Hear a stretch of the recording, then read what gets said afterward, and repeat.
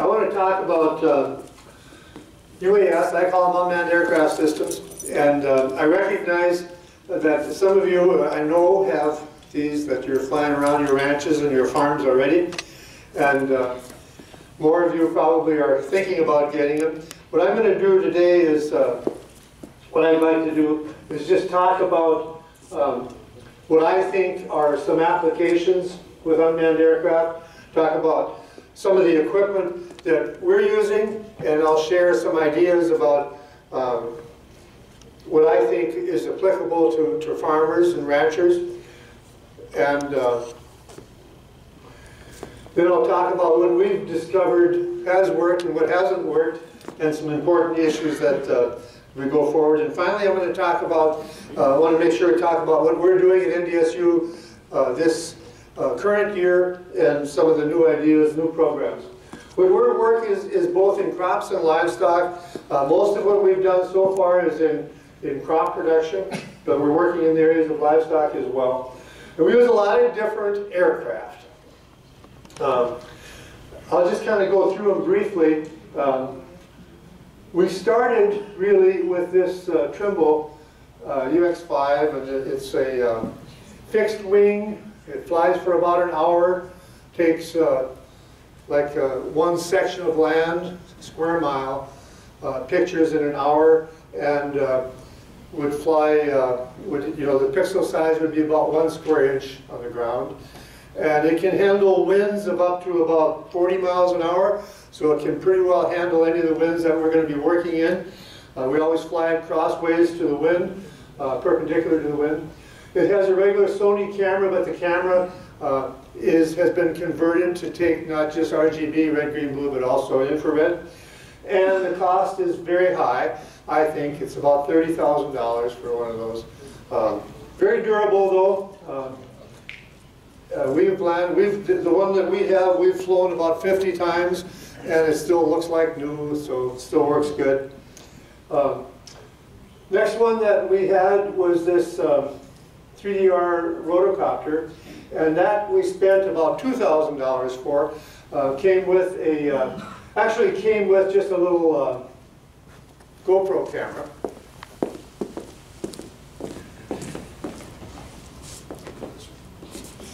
And just wondering what was going on there, taking my coffee. Sorry, John. But this year now, we purchased a thermal camera and a couple of other cameras for that one. The thermal camera is an expensive camera, but it basically gives a pixel, a temperature for each pixel. So if you fly over your cattle, you'd pick out animals that have a fever. Or if you flew over a crop, like an irrigated crop, and pick out an area that's moisture stressed. We had purchased this little Skywalker too. We've hardly used it. This is about, cost about $1,000, maybe even less than that. But it's a styrofoam one. But it would be a way to get started. You know, and it has the camera that came with it. Takes individual pictures, and then you stitch them together when you're done, and each one has a latitude and longitude associated with it. So this will fly for about 20 minutes and handle 20-mile-an-hour winds, maybe a little less than that. The next one we got was this. The name is not on there. It's RF70 from Ag Pixel, a company out of Colorado. And we paid about $10,000 for that, and it came with a camera that is similar to the Sony camera, but the unique thing about this one,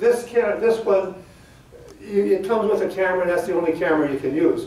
This one comes with something where you can exchange any kind of camera pretty much that you can put in there as long as it weighs less than about 2 pounds. So you can put quite a bit of stuff in there. But we'll be flying that with 2 cameras at the same time, so we'll take RGB, red, green, blue, and infrared imagery at the same time. For this one, you have to switch the camera and fly it twice. So that's the next one. And again, this is about a 6-foot wingspan, so it's a little bit larger. Again, flies for about an hour and a half, and easily take a section of land or a section and a half of land with one flight. Then we purchased this Phantom, which I think is probably the most common drone or UAV or whatever around. That's what most people are starting with, is a rotocopter. And as you see people that use them for recreational purposes, or they use them for a lot of different photographs for over family gatherings or whatever. That's probably the one you see the most. It's about, you can buy it at Best Buy for about $1,000, maybe $1,200. Comes with, when you buy it that way, it comes with a GoPro camera, so you can take video, or you can actually then separate out still pictures from that as well. Very durable, very easy to fly. This is one that, this is about a 6 or 7 foot wingspan. We actually didn't purchase this one. We worked with a company called Altavian, which is a California-based company. But the unique thing about this one is that they are being built in North Dakota at Wahpeton. They're actually constructing those and selling those.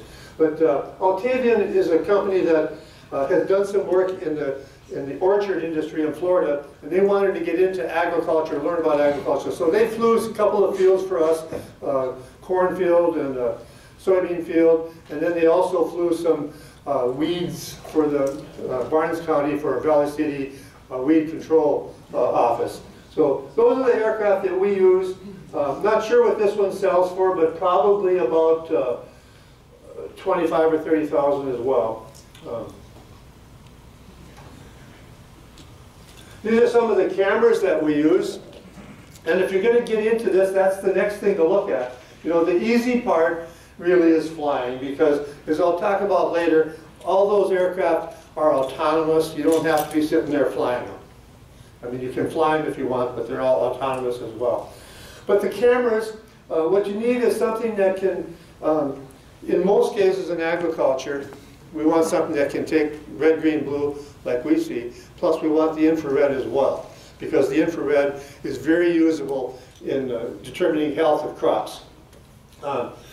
Most of the cameras that I've seen, this one is only about a $100 camera, and it works pretty well. It has, that one you just basically turn the camera on. It takes pictures every second or every half second as you're flying, and so the ones before you take off, you end up deleting those, or the ones when you land, you delete those.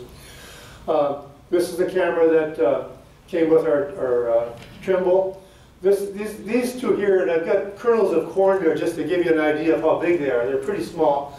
This is a camera that costs a company out of Minneapolis called Centera that we're working with, about $5,000 for each of these cameras, so they're very expensive. But this one takes RGB and infrared at the same time, and this one takes 4 different bands at the same time. It's more of a research type camera.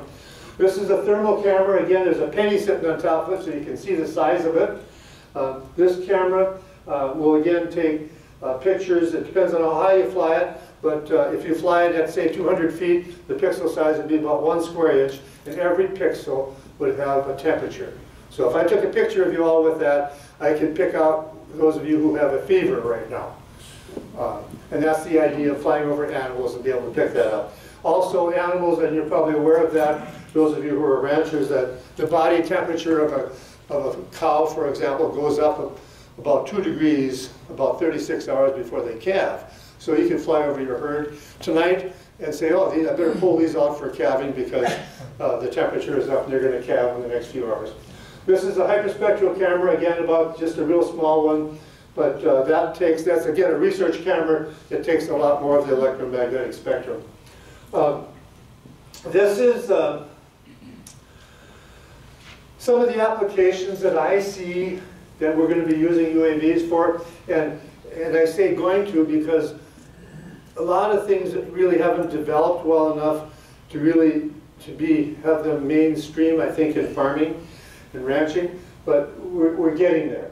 But I certainly think that, you know, the farmers that I've talked to said that once they have one of these and can scout their fields, they just hate to not have it. You know, being able to get up above and see your crop and see the issues. The same is true with livestock.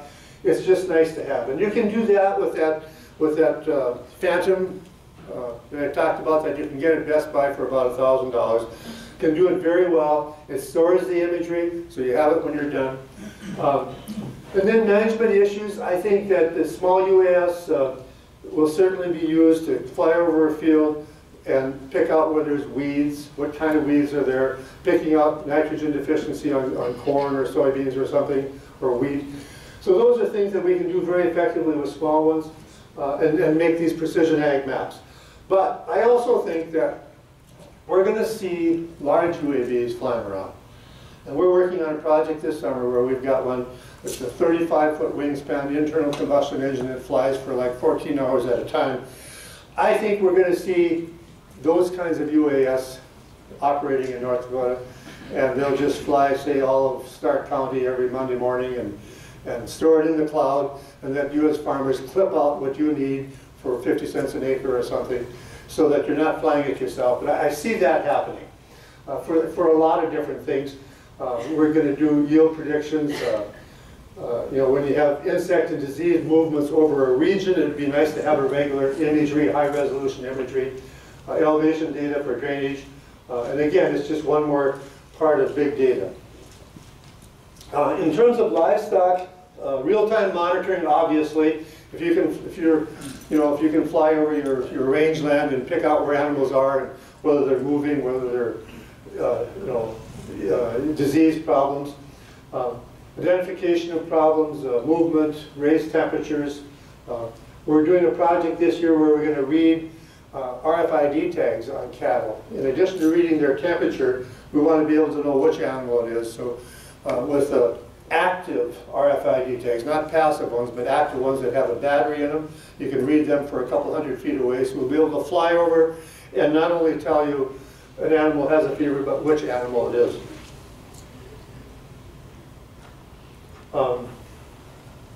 Just quickly talk about what we're doing at NDSU, and some of this you're probably familiar with, but we started at Carrington the first year and flew just kind of proof of concept to see what we can do. This last year we did some work with nutrient deficiencies in corn and soybeans, and stand counting corn.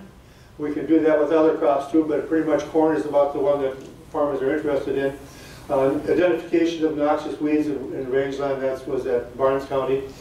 This year, we're going to be doing a number of things. One of them, first of all, we're going to fly an area that's 40 miles long and 4 miles wide once a week during the growing season. So we'll have a large area. And in that area, we'll look at some specific issues with corn, soybeans, and wheat, weed identification, herbicide-resistant weeds, being able to identify weeds that are herbicide-resistant, detection of specific diseases, and then since we're going to use a large UAVs and small ones, we're going to compare the imagery from small, large, and satellite imagery to figure out, why are we flying it with a UAV if we can do it with a satellite just as effectively. So that's our objective there. I'd like to point out, we're doing a lot of work with UAS, and as citizens of the state, you probably wonder where the money comes from. Well, a lot of our money is coming through the North Dakota Department of Commerce. And the Department of Commerce has this program called Research North Dakota. The legislature appropriated about $5 million for research at NDSU and UND. But we can only get that money if we match it dollar for dollar by industry. So, like the project we did at Carrington the first year, cost us, we got $40,000 from the Department of Commerce, and this company wrote a check for another $40,000. So it's kind of the wisdom of our legislature is they're forcing us at the universities to work with industry and get real dollars. It's not matching dollars, it's real money that they contribute. This year we worked with Altavian, and then we worked with the Soybean Council and the Corn Council, and with this company called Centera, which is a Minneapolis company. But at any rate, all of those funds are matched dollar for dollar, so we're kind of doubling the tax money in North Dakota. This year, we'll be working with a small UAS project and one large one. And again, the large one I'll talk about at the end of the program, but it's a company called Elbit Systems of America. Our objectives on our work is to look at how you can use different kinds of cameras, color, thermal, and infrared cameras, both crops and livestock.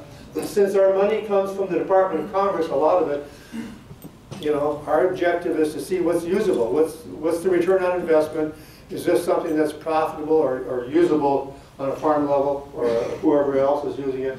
And then since I work in extension, we work in that area too.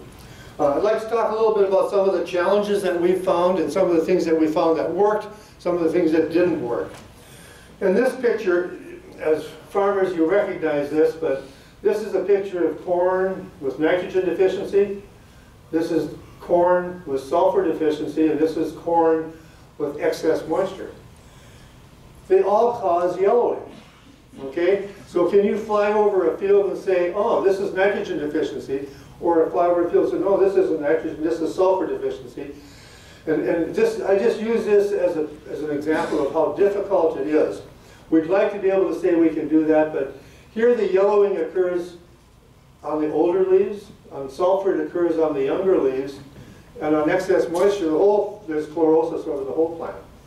And that's an issue, and I think that we, especially if you have some company coming to you and say, I can use my drone to fly over your field and I can tell you exactly what the problem is. I think we have a ways to go yet. Another thing that we find is that, this is about the size of a football field, but it's about 20 pictures that have been stitched together. And we're still finding that this is a picture of the original image and this is the mosaic that's put together of all the pictures, because you take all these pictures over a quarter section of land, you might take, say, 500 pictures. So then you have the computer software put them together, and everything we do causes some deterioration in clarity. And so that's an issue, and part of the reason is that we're using just a WAS GPS. We need an RTK GPS, I think, to be more accurate. But at any rate, that's an issue. This just shows a picture of what you might see from the pictures that we're taking. You can see a lot of detail here, and be able to pick out, we actually do stand counts from this. This is another picture that just shows the value of an infrared image. This is an infrared image and this is a green image of the same area. Again, this was taken at Carrington, about the size of a football field, 1 acre. But here you can see less than what you can see. So the infrared image, and again, if you get that over your crop, you get to see, quite a bit of detail that you would miss with just a regular image. This is a picture of an irrigated cornfield by Steele, North Dakota, and this just shows an area where the fertilizer, for some reason, had shut off, and it's kind of one of the things that I want to point out. But again, it shows up in an NDVI. You have to evaluate very effectively. This is something that we find that we can do very accurately, and that's to do a stand count in corn. As a farmer, you plant maybe 30,000 seeds per acre, or maybe a little fewer than that.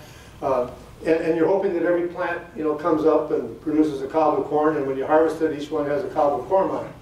Well, if you can fly over your field, say a week after it comes out of the ground, and you find that, that this area doesn't have 30,000 plants coming, it only has 10,000 plants coming out of the ground, you'd probably be able to manage that differently.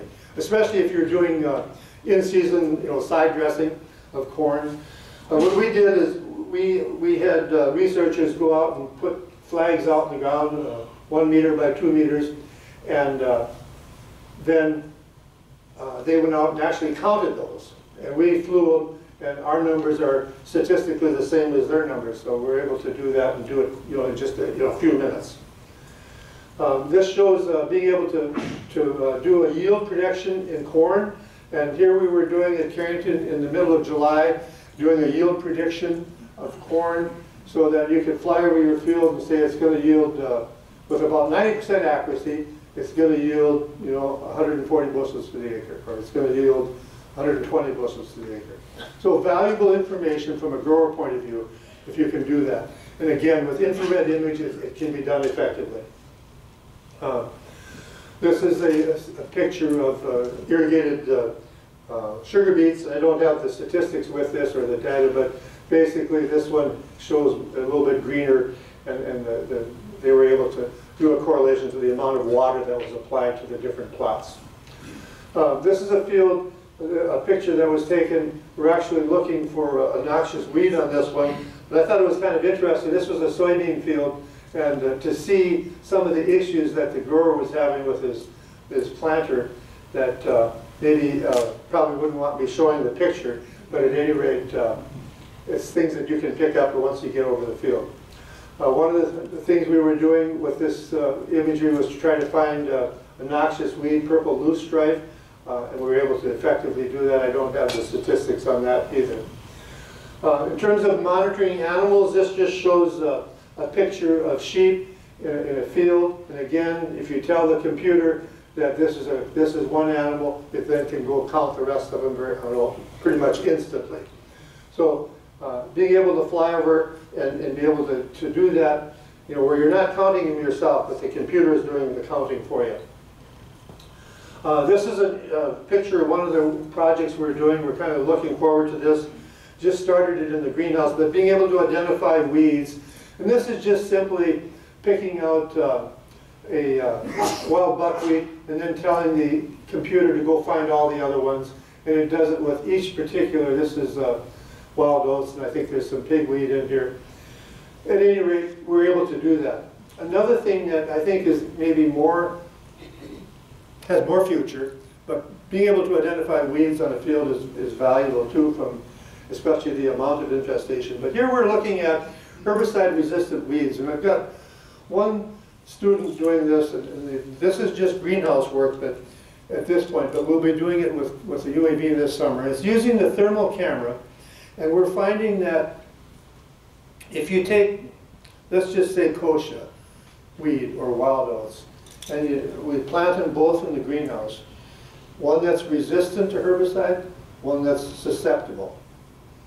Okay, and then we let them grow to 3 inches high or whatever till time to apply the Roundup, and you apply it, and what we're finding is that those weeds that are susceptible to the herbicide, say 10 hours later, are starting to die, and so they have less water in their cells, and as the sun shines on them, they can't cool correctly, and so the canopy temperature of those weeds that are susceptible to the herbicide is warmer.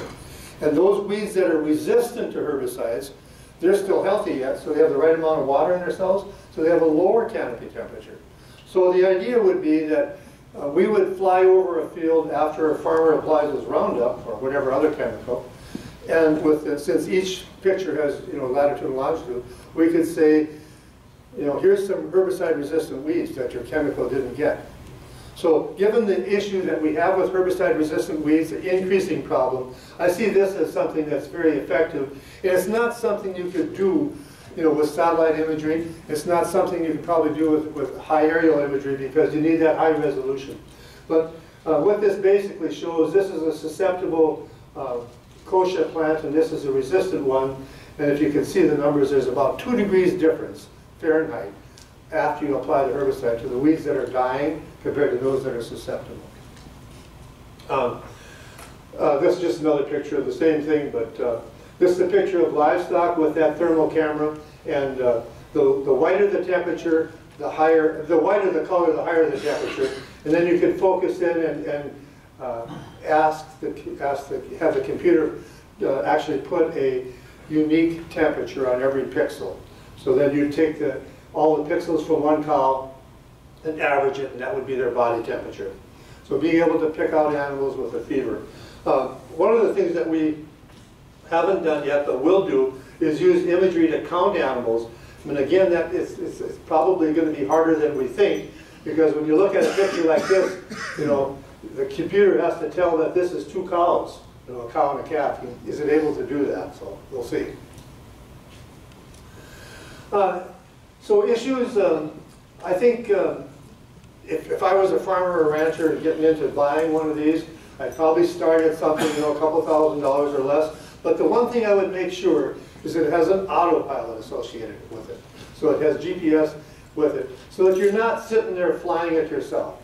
When I fly like that, the Trimble, when I fly that, it's easy. You just you just launch it, and you just sit down and have a cup of coffee, and when it's done flying, it comes back and lands beside you. But that one of the rotocopters, every time I try flying it, I get it off the ground fine, but every time I try to land it, it's hard to keep straight. So if I let the computer do it, it's fine. If I do it, it seems like I'm always breaking something on it. And I think that's the key, is have an autopilot so you don't have to do the flying. Now you're going to have to be able to, I'm going to talk about the FAA regulations. You're always going to, at least in the near term, you're going to have to be able to control them. So you do have to be able to interact with them, but you want the computer to do the flying as much as possible. As I indicated, I think we're going to need the agronomist because there's a lot of issues that are just too difficult to say for sure what it is. The sensors and cameras, to me, they're being developed, they're constantly being made smaller, and the price is coming down. But you need a camera that can take both color and infrared. It'd be nice to get thermal as well. Data transfer is a big issue. When we fly a quarter section of land, and in 20 minutes, we'll get probably 2 gigabytes of data. So when you think about that, for those of you who are familiar with, you all use cell phones and computers, and you know that you can send an email, and if you put 10 megabytes on there, your email goes. If I put 20 megabytes, my email doesn't get delivered because our system won't handle that. And so we're not talking megabytes here, we're talking gigabytes, 1,000 times this big. So data transfer is an issue. Data management, we're finding that our computers, instead of using a $500 computer, we're probably going to be using a $2,000 computer to make this work in a few minutes rather than a few hours. A lot of different software out there. We have the trouble with image degradation that maybe we can solve. And then because we're using WAS GPS, it's only accurate to about a couple of meters. Our images aren't as accurate as they should be. And in the end, you're interested not in imagery, but in analysis. You're interested in, which cow has a fever, or how much nitrogen do I have to put on here. And so I think that's an issue that we need to work with yet. From a legal point of view, might as well go through this. Things haven't changed a lot. The FAA, Federal Aviation Administration, still has some pretty severe regulations for us. You know from just watching the news or reading the newspaper that starting in December this past year, you have to register them. You can buy any UAV you want, just like you can buy any car you want. But you can't drive that car up and down the highways in North Dakota if you don't register it. The same is true with the UAV now. You can buy it, but you have to register it, and it doesn't make any difference whether you use it for fun or whether you use it commercially. You have to register it. It costs $5. You do it online. The first month, now I think it's free, but then it'll be $5. And the purpose of that, of course, is FAA wants to know if you crash into somebody, whose aircraft is it, If you fly it in the White House's lawn, whose is it, And I guess that's pretty reasonable. Anyway, to do that, we're accustomed to that kind of registration in other, like I say, with cars. So we might as well get used to it with this one. Right now, if you're going to do it commercially, and the FAA has this called commercial exemption. For some reason, it's a regulation number. They call it 333.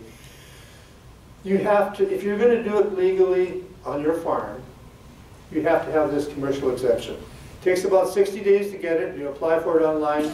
It's very easy, but you still need a private pilot's license to do this.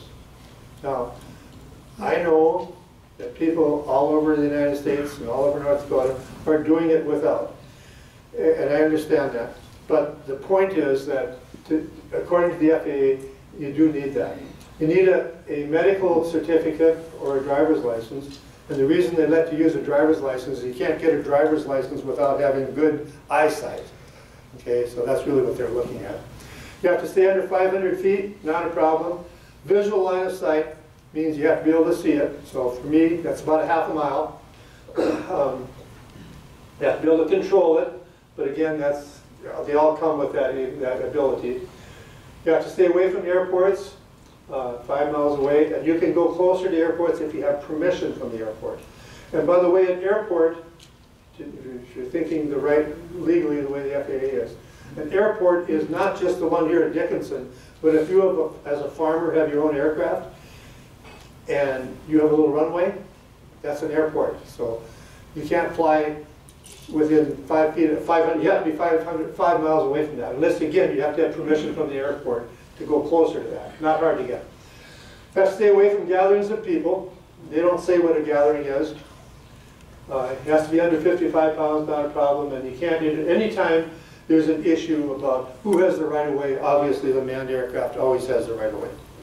These regulations, I think, will change this year. In 2016, the FAA says they're going to do that.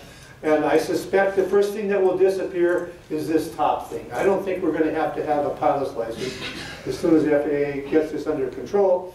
But you will have to have some kind of a license. You'll probably have to do something like a driver's license. I'd like to talk just briefly to end, I've got about 3 or 4 slides, on our project that we're doing with the large UAS. This aircraft is 35-foot wingspan, internal combustion engine, and flies for, like I said, about 14 hours at a time. At 8,000 feet, it'll take 50,000 acres an hour, and it will fly. That'll be about 3-inch pixel size on the ground. We're going to do a project between Hillsboro and Cooperstown. We're going to fly 100,000 acres either once a week or twice a week during the growing season at 3,000 feet, 5,000, and 8,000 feet to try to do a comparison of which one is more effective. And at the same time, we'll use small UAS to fly not the whole 100,000 acres, but maybe 10 fields, so we can make a comparison at 400 feet. Then we're going to use satellite imagery of that whole area at the same time and make a comparison of all of those. Then we'll collect some ground data as well.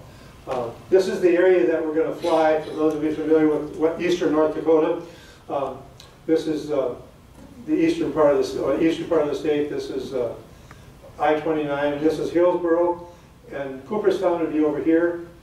Jamestown would be down here somewhere. 40 miles long, 4 miles wide.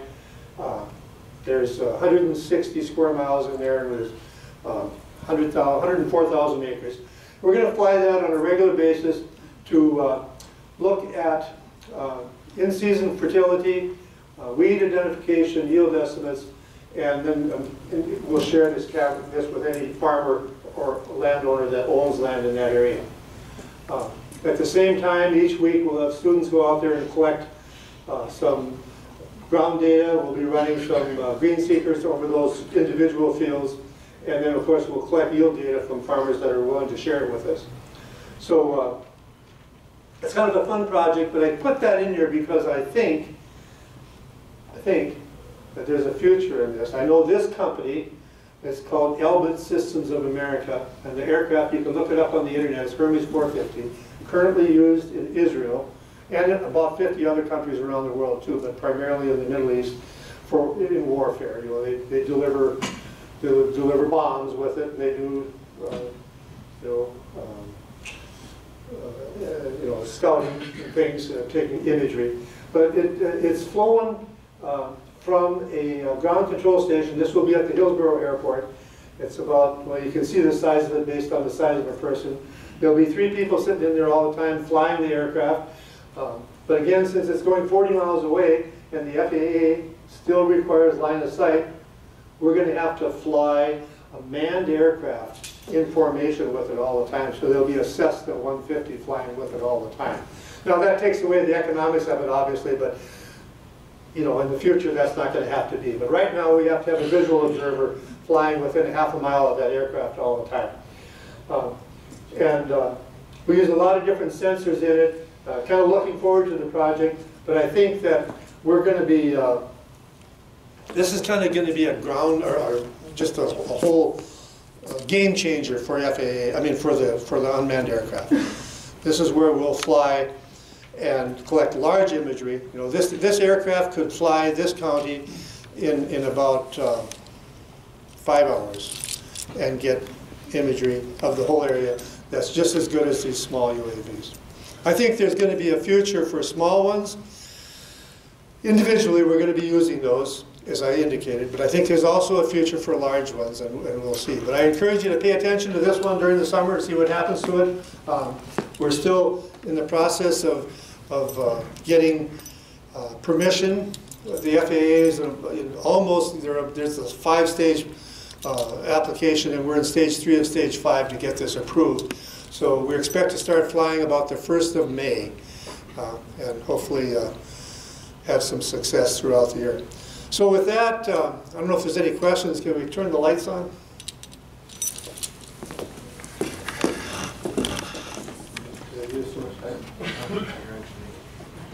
Okay. Any thoughts, comments, questions? Do you have to get permit to fly that area from the landowners? Yeah, do we have to get permission to fly from the landowners? Yes. We don't have to, but we are. I sent a letter to every one of the landowners. I went to that's Steele County and whichever county Hillsborough is in, and Trail County. Went to the tax offices in each county. I got a list of all the landowners and sent them all a letter. There's 518 landowners in there. Any of you in there? I know we own land, people own land in different places. And we told them what we're going to do. We told them that when we're going to do it, and we told them if you want the imagery, you can have it on a weekly basis. We'll share it with you. And finally, we told them that if you don't want your land taken pictures of, we can opt out of that. We can put a little boundary in the camera that will turn off the camera when it goes over your land. And I always tell people when I had public meetings out there, and I would say, I don't want to do that because it's a big hassle. Because if you've got 20 acres there and we're flying at 8,000 feet, every picture is 1 square mile. So we'd lose a whole square mile just to take your 20 acres off. But anyway, good question, because we had, in the public meetings, we had a lot of issues brought up. Privacy was a big issue. But another issue, and a more important issue, there was about 5 or 6 pilots in both, private pilots in both meetings that we had. And the private pilots are real concerned about this. But this aircraft, when we fly it, will be just like a manned aircraft. FAA will know where it's at all the time. And if you're a private pilot, all you have to do is tune into your radio to the FAA, and you can figure out where it's at all the time.